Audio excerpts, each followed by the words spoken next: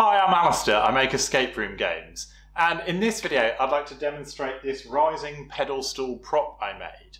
So inside there's a diamond, but you can't simply reach in and grab it as there is acrylic on all sides. Instead, what players need to do is to solve a puzzle, and when they do that, they trigger an electronic signal that causes the platform inside to rise up. When it reaches the top of the pedal stool, the item on that platform comes through the hole here, and they can simply reach in and grab it. Now, there's lots of escape room scenarios you could imagine this being used in. This could be a high value artifact in a museum or an art gallery, or perhaps it is a chemical sample in a science lab. As Valentine's Day is approaching us, perhaps you could even use this as a contrived way of presenting your loved one with a romantic gift. In this video, I'm going to explain how I made it and also tell you how you can build one yourself. Now, when I was researching this project, I came across a couple of suppliers who were advertising similar products, but their designs just had a secret compartment inside the pedal stool that rose up containing an item. Now, from a game design point of view, I didn't find that very satisfying. I wanted players to be able to see the prize on the pedal stool, enticing them, but just inaccessible to them. So I needed to come up with a different type of mechanism. So first of all, I sketched a very rough design on a piece of paper of how I thought it might work, and then I coded that up in OpenSCAD. And here's what I came up with. So essentially there's two parts. There's the static part coloured in yellow, and that consists of the base plinth, these four side columns, and the top panel, which has got a hole cut in it. And then there's the moving section, which has a base platform here. It's got a top panel, and these are connected by four rods that pass through holes in the top of the fixed section. Now, to explain how this works, let me now set it to animate. And you'll see the platform rising up and down. So the idea is that when the moving platform is at its lowest point, the base plate here sits on top of the pedal stool, and the top plate lies flush on top of the fixed section, and that covers over the hole at the top. Remember, I mentioned that the side panels here have all got transparent acrylic plates in them as well. So when the moving section is at the bottom, players can't reach in through the sides and they can't reach through the top either. As it moves up to the top, what happens is that the item, which you would place onside this little flat cylinder here, gets lifted up, and when it reaches the top, it sticks out through the hole in the top of the fixed section. Players can then reach in from the side and grab it. So that's the basic design. Now let me show you some aspects of the physical build in a bit more detail. So the panels are made from 18mm MDF board, and the side uprights here are pine. The unit itself is pretty heavy, but just like most other things in an escape room, you'd probably want to bolt it to the floor to make sure that players don't knock it over. The rods here that connect the top and bottom platforms of the moving section, these are 8mm steel rods, and they pass through bearings which I've inserted into the top of the fixed section here. These are LM8UU bearings, and I've secured them with these little 3D printed caps which I've inserted into the underside there. They just hold the bearings in place in the top panel. To give the unit a bit of a decorative finish, I painted it with this textured spray paint here, and that's what gives it this kind of overall stone effect, which I kind of quite like. Now, in terms of the mechanism that's going to cause the moving section to rise up, I considered a couple of different options. I could have used a motorised scissor lift, or a threaded screwdriver, or even a gas strut, but instead I went for a linear actuator. And if I open up this section of the plinth at the base, you'll be able to see there it is. Now, if you're not familiar with linear actuators, they're essentially electronically operated motors, but rather than spinning round and round, they have a shaft that extends up and down. So this is a 12 volt linear actuator. There's some details there on the side. And if I supply 12 volt DC across its two wires, the shaft here extends and it pushes the platform up to the top. And one of the nice things about linear actuators is that they have built-in limit switches. So when it reaches the top here, it will automatically cut off. You'll notice that I actually placed the base of the actuator here on a moving shelf. I had to move this up and down a few times so that when it was fully extended, the top section of the rising platform here just pokes up above the surface. So I'm using a 300mm extension actuator, so the distance here that it extends is 300mm. If you supply DC current with the reverse polarity, so you swap the wires around essentially, it causes the actuator to contract again, and when it reaches the base, just as before, it will automatically shut off. So you can get actuators with different stroke lengths, that's how much it extends, as well as different speeds and different amounts of lifting force. And you could adjust the dimensions of your pedestal to adapt to a different sort of actuators. And to make it extend and contract, you need to supply 12 volts in this case, which is what most actuators are. And to do that, you'd normally use a relay, but a relay would simply turn 12 volts on or off. We need to be able to specify the polarity of that 12 volts to be able to apply 12 volts with current flowing in one direction to make it extend, and then to flip it to make it contract again. And to do that, we need two relay channels. So let me show you a little bit more about the electronics, which is what's contained in this box at the bottom. So that box is a controller I bought off AliExpress, made by a company called King Coney. And all this is, it's a board that has an ESP32 chip together with a bunch of other components. It's got an IR receiver, some buttons, a buzzer, and crucially 4 relay channels. And it's actually quite a neat little board that you could use for quite a lot of escape room controllers. It's got a USB socket here, so you can program it from the Arduino IDE just as you would any other controller. But you can also build the same functionality yourself using an Arduino, Raspberry Pi, ESP8266, or pretty much any other microcontroller by just combining them with a 2-channel relay module. And here's how you'd wire it up if you wanted to use an Arduino instead. So I've got my linear actuator at the top, here I've got a dual-channel relay module, and then I've got an Arduino Nano at the bottom.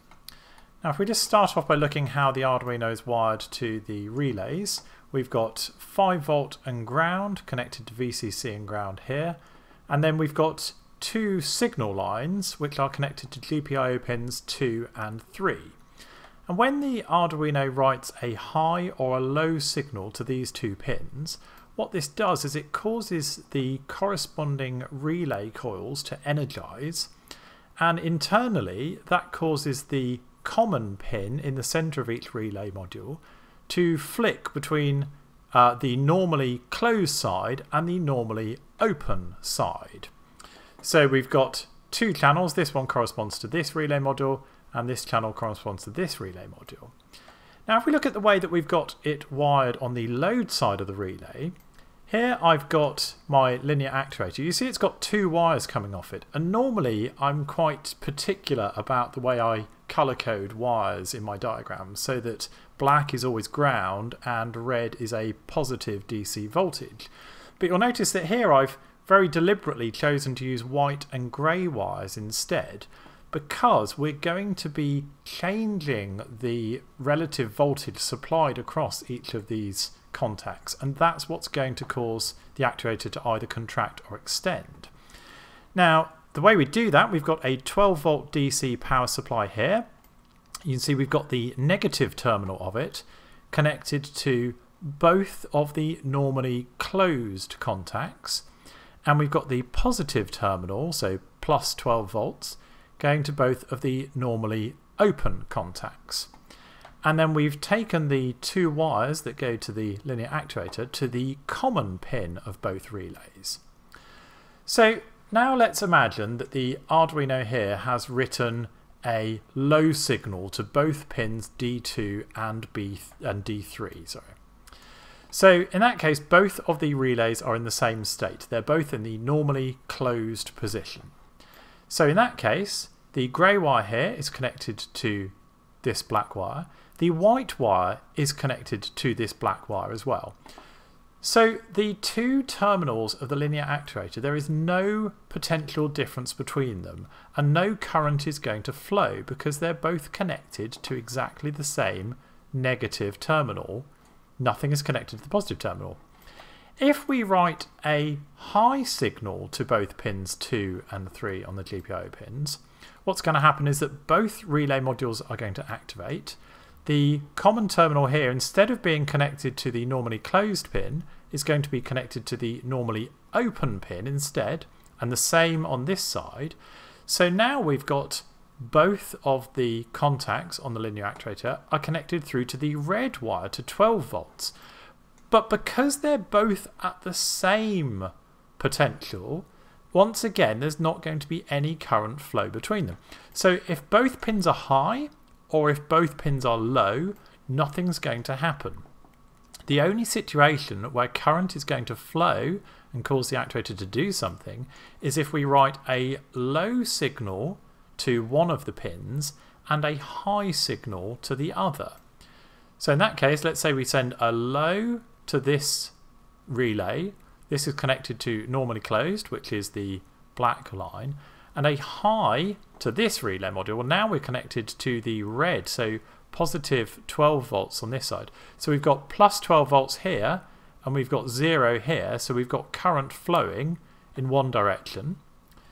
And then if we switch the two signals that we're writing, so if we write high on this side and low on this side instead, now we've got 12 volts here and 0 here.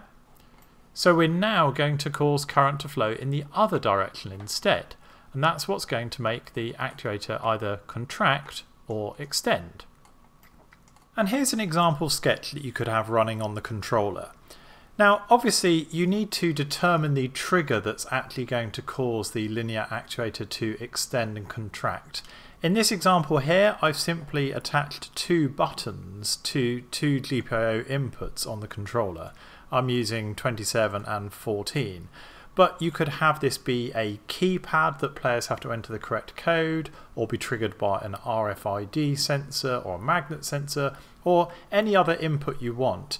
The main thing I'm concerned about in this code is controlling the output to the two relay channels, which are attached to these GPIO pins. Now what I'm doing here is I'm actually making use of a library called button2, which I haven't used before. I used to use a library called bounce2 for debouncing button input.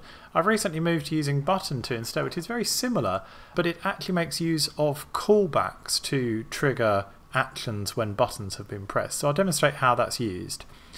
So in the terms of controlling the output, I've got my three functions defined here. I've got rise, fall and stop. I could also have called these extend or contract or whatever, but essentially this one turns the relay channels in opposite directions. So this one makes channel 0 high and channel 1 low, and this one makes channel 0 low and channel 1 high, and this one sets them both to be the same, low. So as I just demonstrated in the wiring diagram, this is going to supply 12 volt voltage in one direction. This is going to make current flow in the other direction, and this is going to cause no current flow through the actuator at all and cause it to stop. Now in terms of when those functions are actually called, I'm going to call them in my callback function for my buttons. So I've defined a function called onPress, and I will attach that in the setup function in a moment. But what's quite interesting, the way that this library is set up, this button2 library, is that you can actually assign the same callback handler to every button. So you could have, I've got 2 buttons here, but you can have 5 buttons, 16 buttons. And then in the callback, you differentiate between which one was pressed by comparing this parameter here that's passed into the callback function to your declared buttons. So I had my array at the top here, which I declared input buttons, and it's got 2 elements in it. And my 2 elements are attached to my 2 digital input pins. And then when one of them is pressed, what's going to happen is I'm going to enter this callback function here. I'm going to see which one of them was pressed and either then call the rise function or the fall function. If I wanted to, when a button was released, I could call the stop function instead. And you can add many different other event handlers. So one of the nice things about this button 2 library is that as well as handling the debouncing of mechanical inputs, it also has things like double press, triple press, long presses, releases and holds and things like that defined. So rather than it just being a simple button input, you can actually define more and more of these callback functions for more advanced inputs. I'm only really using very basic functionality here, and I could have done this using just a simple digital read of the input button bin, to be honest, but I thought I'd demonstrate it just because it's a library that I'm now making use of and I thought you might be interested in as well. So in the setup function, we initialize the relay outputs. We just say that they're going to be outputs so we can write those digital high and low signals to them here. We define the digital input pins as inputs, and we call the begin method on each of our button objects to attach them to those pins. And then we assign this pressed handler, the on press, here. And this is going to be called for any button that is pressed. This function will be called and will take the corresponding action. And like I mentioned, it's worth looking into this library here. I've included a link in the code. It's worth looking into because there's much more functionality that you can actually do with 2 buttons anyway.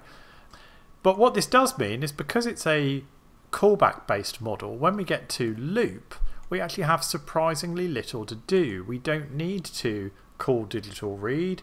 We don't need to even explicit read the buttons. What we do is we call the loop function on each of the buttons, and they are kind of self-contained objects that will be responsible for checking themselves whether their pressed handler needs to be called. So it makes your code kind of quite neat and tidy, I find, using this callback based model.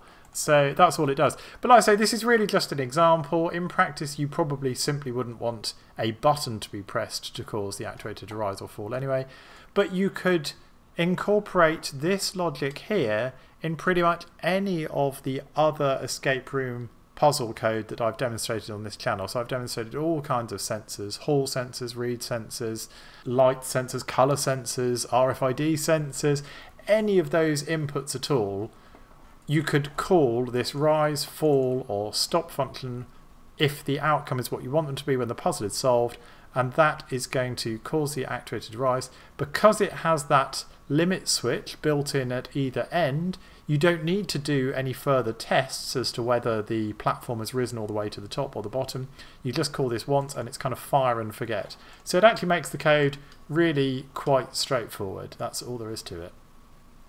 So that about brings me to the end of this video. It's been a little bit different from my normal style because it's been much more focused on the hardware side of things rather than the software. But hopefully it's still given you some ideas and inspirations for new puzzles and props that you can put in your escape rooms. And as always, there's loads of different ways that you could style this basic design to incorporate all sorts of thematic elements, whether it be sci-fi or bank heist or any story that you want to tell. As always, I want to say thank you so much to all my Patreon supporters who enable me to create these tutorial videos each month. I do really value your support, so thank you all so much. If you have any other questions that I forgot to cover in this video about any part of the design or build of this, please do write them in the comments below and I will do my best to answer them. Other than that, please do subscribe to this channel if you'd like to see more tutorial videos for escape room ideas in the future, and I look forward to seeing you next time. Okay, cheers, bye.